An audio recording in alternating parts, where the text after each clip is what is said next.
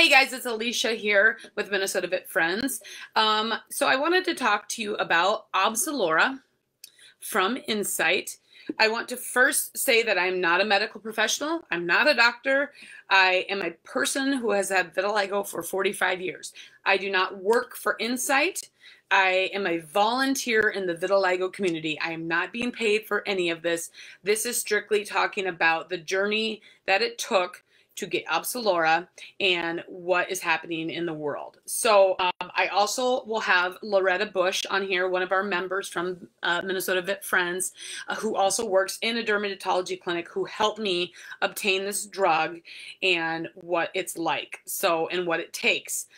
I've never done treatment for vitiligo. The only thing I've ever done for vitiligo is used makeup. That's it. Just remember, this is a process. Persistence and patience is needed in this. I wanted to come on here and tell you what it took, and I'm going to play a video from Loretta that we did an interview and talked about what her steps were to get me this drug. Again, she works for a dermatology clinic. And then I'm Loretta B, and I am a person with vitiligo as well, and I'm a member of the Vitiligo Friends, and I've been a person with vitiligo for about 17 years, and me and Alicia met through Minnesota Vitiligo Friends, and we've been friends ever since. So, and here we are talking to you guys about our vitiligo. So yeah. Very good. So I'm talking to Loretta because she works in a dermatology clinic and knows the ins and outs of working with insurance companies, working with doctors, working with different types of drugs. And I reached out to her when I was trying to get the newly FDA approved drug for vitiligo, Opzelura. And I knew she would be a good person to work with. So we're going to kind of talk about what it took to actually get it in my hands. And it was a journey. It was a major journey. That's the journey. Yep. And you're going to hear us say this over and over again. It takes patience and persistence. That's the two key words. Patience and persistence. That's exactly what we're going to talk about. Yep. But in case you guys haven't heard, Opzelura is a new drug that is on the market that actually is the first FDA cleared medication with an indication for vitiligo on it. So Alicia and I are going to talk about this medication and what it took to get it, and maybe is this right for you, right? Yes. Okay. All right. So Alicia, I'll let you start with how you kind of came to me with this. Okay. Yes. So again, we've been working with Incyte, with the vitiligo community, to get the word out about this new drug. This was, again, the first ever FDA drug to improve vitiligo, and that was a journey in itself. So we were really excited to be able to talk about this with the community. But what it came down to, I've never done treatment in my life, and I was intrigued to see, to be the voice for people that maybe don't know how to do this. And so that's part of our advocacy that we do for vitiligo. And so I thought, okay, you know what, I'm going to try this because I want to see what it takes. And so I had seen on Facebook somebody had tried to do it through like their telehealth. I logged on to my insurance company. I have a profile on my insurance website, and sure enough, they offered a visit you can do online. And so I thought, okay, this could be cool. So it was $50 to do an online visit. All I did was I filled out my information. I took photos of my face and my arms, and said I found a doctor in my area, clicked on it, sent a message, and said I would really be interested in trying to start this Opzelura. What can I do? And here's my pictures. I have vitiligo, gave them my background and whatever. It was all online. I didn't even go into the office. They went through a little bit of my history and said, yep, we can prescribe that for you. And I was like, sweet. So it's gonna be great. It's gonna be so great. So great. I'm like, that was easy. So easy.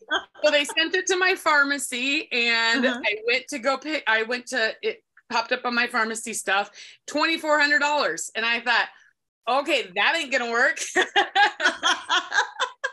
I called my good friend Loretta and said, now what? Okay, And that's kind of where we start.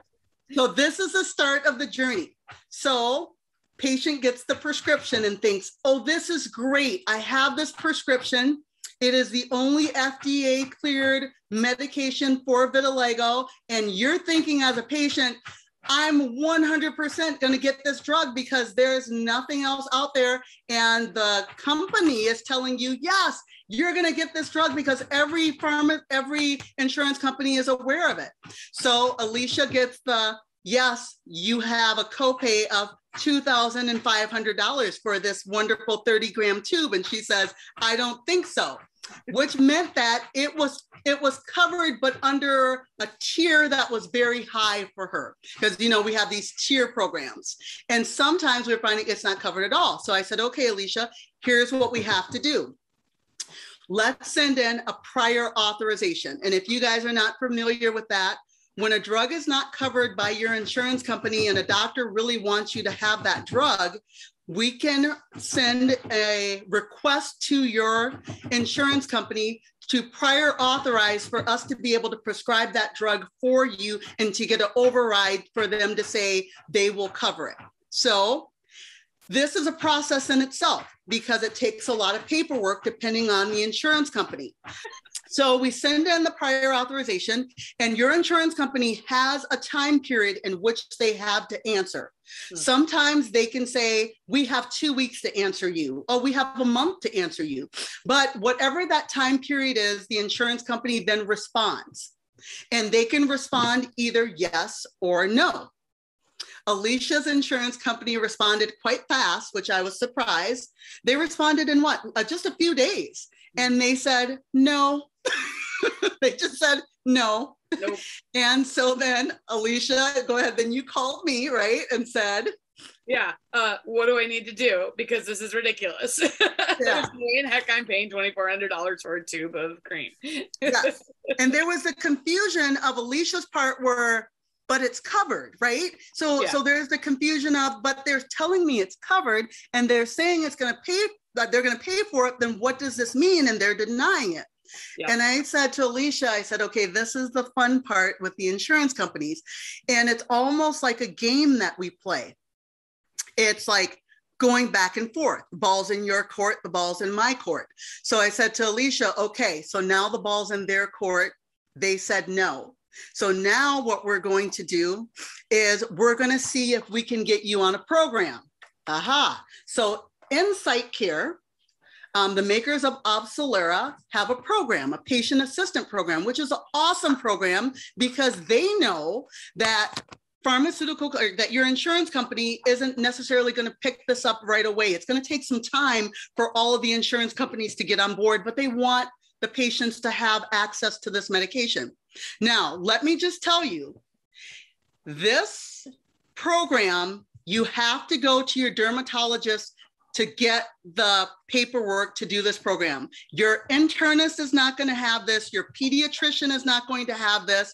You must go to your dermatologist to do this. Mm-hmm. So I'm at the dermatologist. I say, okay, Alicia, great.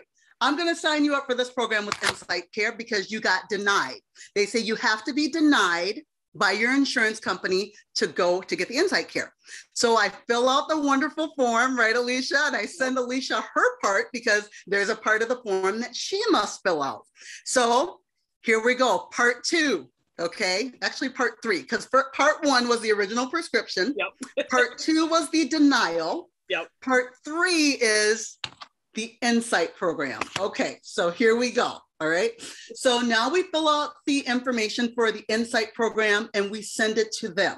And now we wait for their response. Now how many weeks are we in now?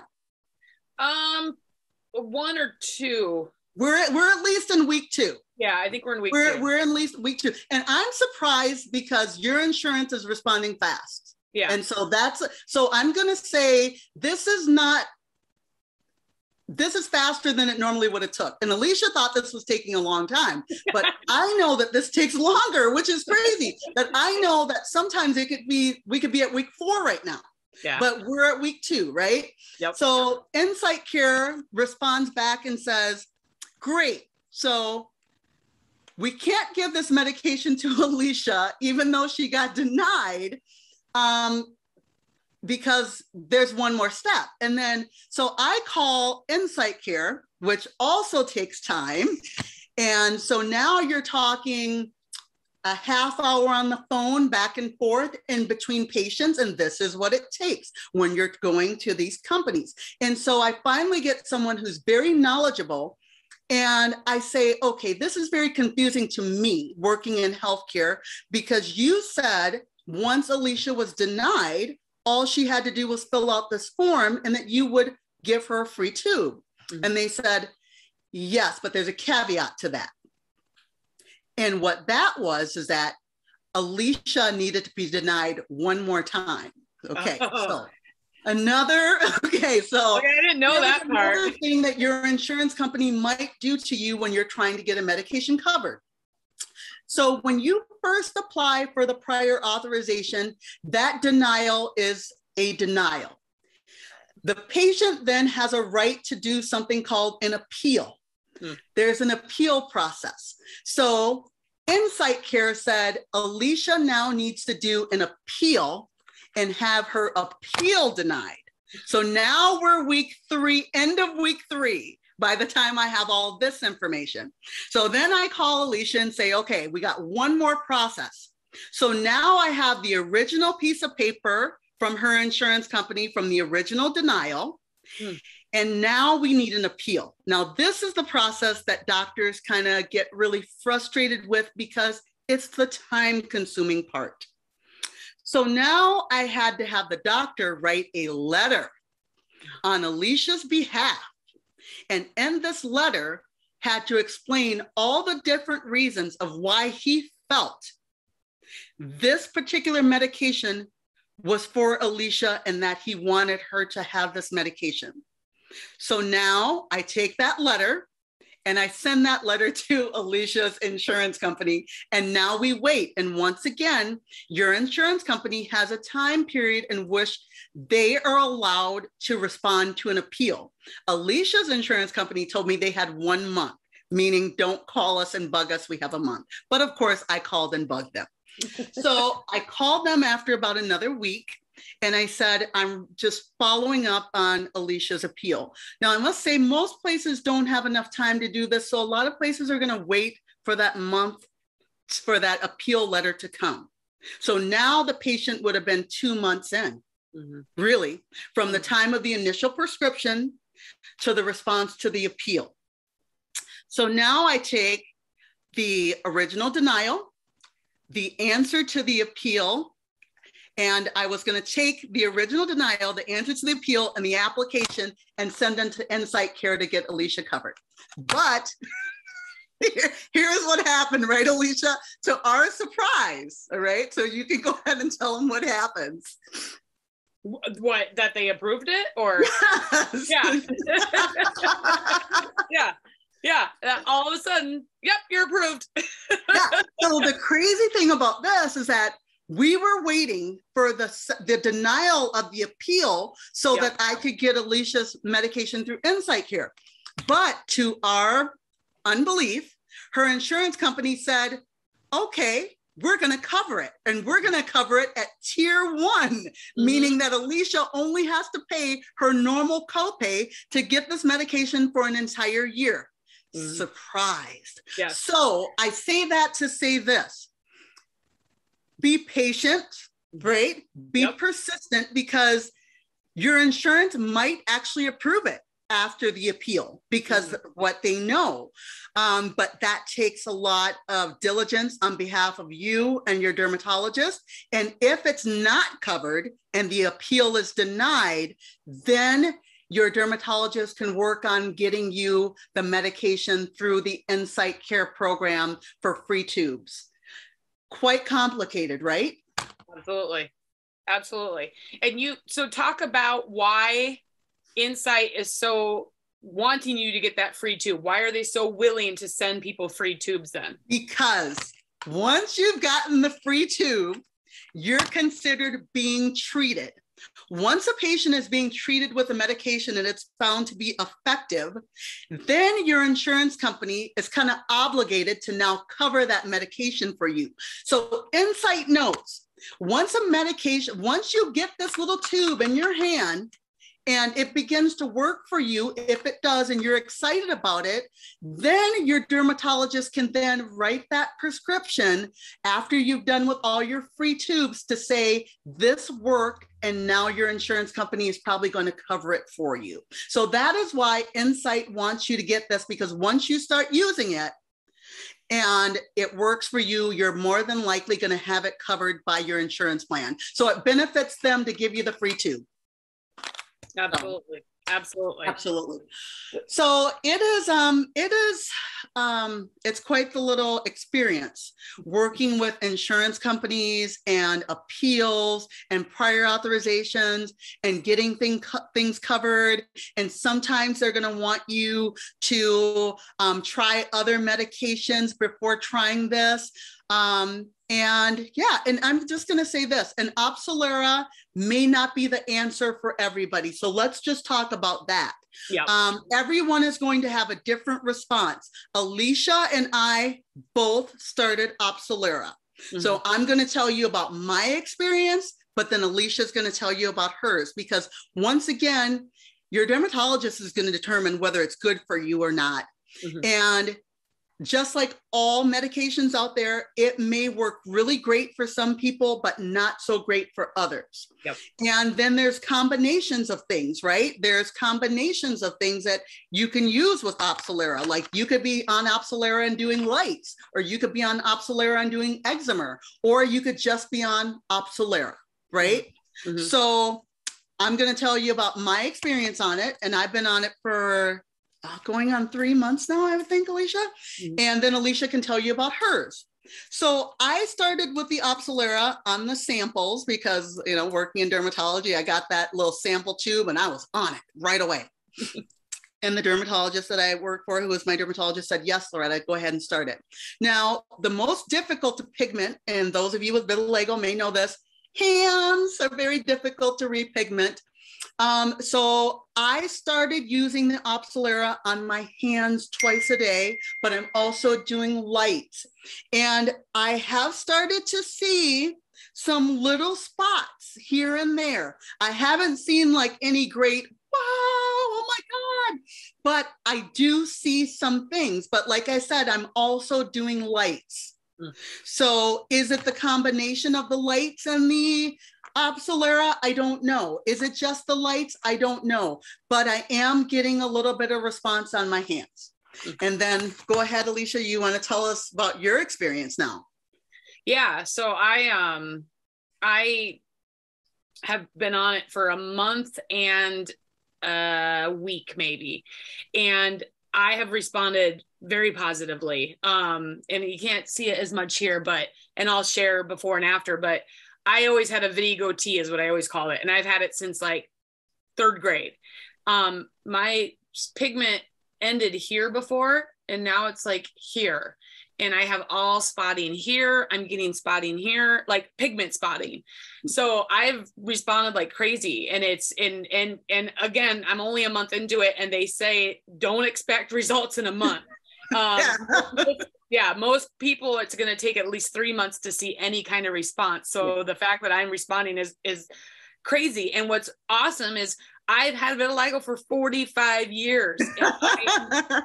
So it's not something that you have to be a year into it. It can be somebody who's had it for decades. And that's what's so like exciting about it, because I never, ever thought I would get any kind of color back. So it's crazy, and it's easy to use, and doesn't take a lot of time. And I'm not doing the light treatment because I don't have, you know, all that stuff at home or work in an office where it's handy. I have gotten a little bit of sun, so I've been trying to, like, you know, get a little bit of sun just to maybe help stimulate it. I don't know. But I'm, you know, obviously not a sun goddess either, and out there all the time because I will burn. Well, yeah, that's what. But that's my experience with it so far, and it's been really positive. Yeah. So I just wanted you guys to know that if you get it, you know, just be patient and know that it's not a miracle. It's not a miracle drug at all. So it's not like, oh my God, this is what we've all been waiting for all of our lives. So, you know, we still have that. We have to accept what we have, right, Alicia? It's still going to be about acceptance and loving yourself in the skin that you're in, no matter if you get it or don't get it. And I always say, I don't get my hopes up too much, right? Because you never do know. Right. But when Alicia sent me her pictures, I just lit up. I was like, oh my God, I was so excited for you because I couldn't believe what the response was so fast for you. Yeah. And I showed the doctor and even his eyes got big and he was like, whoa, because out of all the people that we put on it, you responded the fastest. So like I said, not for everybody, maybe. You may get some pigment like Alicia. You may just after 3 months get a little spot here and there like I did. But what we wanted you guys to know that it's out there, it's available to you, but it is a process and it is going to be a process. Be patient with your dermatologist. It's not their fault that they're not hearing back from your insurance company. They will do the best that they can to help you guys get it. But yeah, go see your dermatologist. Like I said, it's very difficult to do these things in an internal medicine office. If you're really trying to do things like this, it's best to go to your specialty. Yeah. So yeah, absolutely. That being said.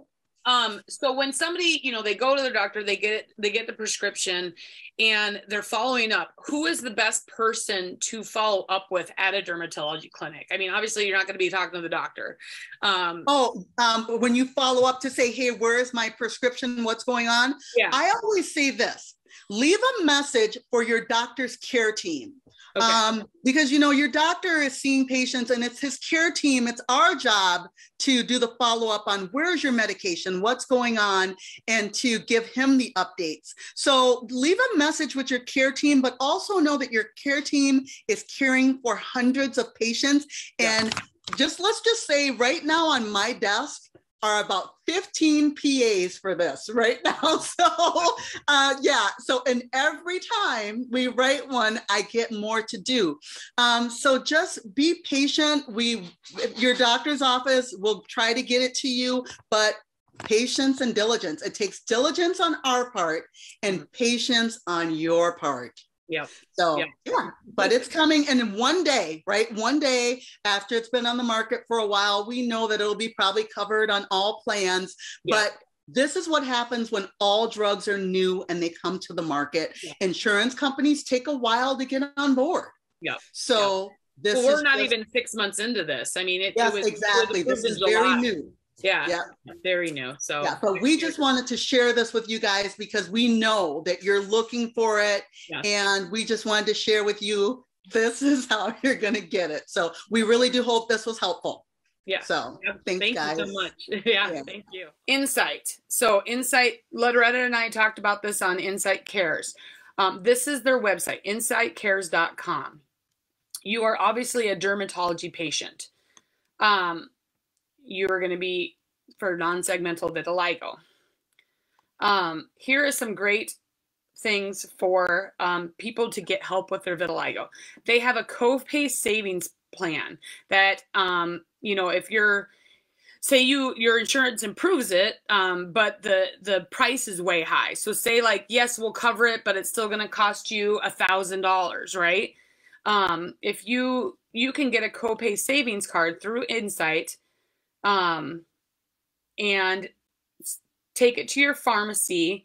You can also download it, and they will cover up to, I believe, $1,900 to get you this tube. It says here in the fine print somewhere. So just remember that. It doesn't cover it completely, but it will cover some of it. So keep that in mind. But that's the copay savings card. They also have this commercial access program. If you have been denied by your insurance company, and Loretta talks about this, here is Incyte Cares to help talk about how you can get it done. And again, you have to work with your doctor. You have to work with your insurance company. There are lots of steps, like Loretta said, but this is some information you can have here. They also have a payment assistant program for people that are a certain income limit.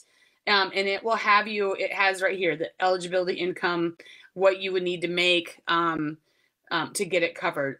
This would also be like Medicare doesn't get it covered. This would be a way where you could get maybe some payment or whatever. So one thing I want to show you too, and this isn't, you want to go, when you're on the Incyte Cares, go to the dermatology patients or to the healthcare professional too. You could bring this to your doctor if you want. Click on Opzelura, but your doctor will also have this, but sometimes it's, you know, helpful to have them. So they have the same type of thing, right? Look at here, copay assistance, but here's all the forms that they need. So right here in the very, very first place, what you need to send into Incyte is the enrollment form. This is what the doctors will fill out. And then you have to, they sign it. I think you sign it.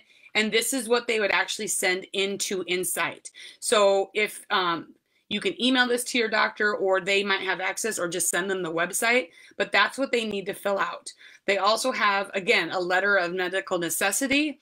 They have a letter of appeal, and here's an appeal to get an additional tube.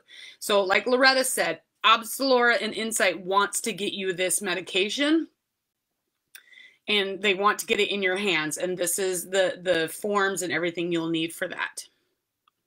Hey guys, so here is my Opzelura routine. First, take off any makeup that you have. Okay. So I put it all over my face because that's what I'm trying to repigment. So I start with that. And kind of just, whoops, just put it on and massage it in.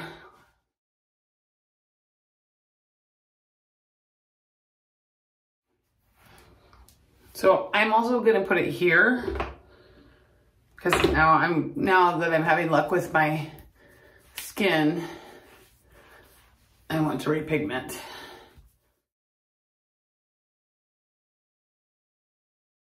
All right, that's it. So now I'm gonna wash my hands. But it's a little greasy, but not bad. It just feels like I put on facial moisturizer is all it feels like. It does not itch. It doesn't hurt my eyes. The only side effects I've had is a mild acne. So I am getting a little bit of acne here, and I had a couple pimples here, and that was it. That's all I've had so far. So again, it's lightweight. I put it on at night, and I do it when I get up in the morning. I take my shower or get ready in the morning, and I put it on, and then I wait to put my makeup on for a while because it is a little greasy. So if you're a person that wears makeup, you might want to try to find a different time to do it or whatever, or just know that you're gonna have to wait a little while to put your makeup on. But that's it. Bye.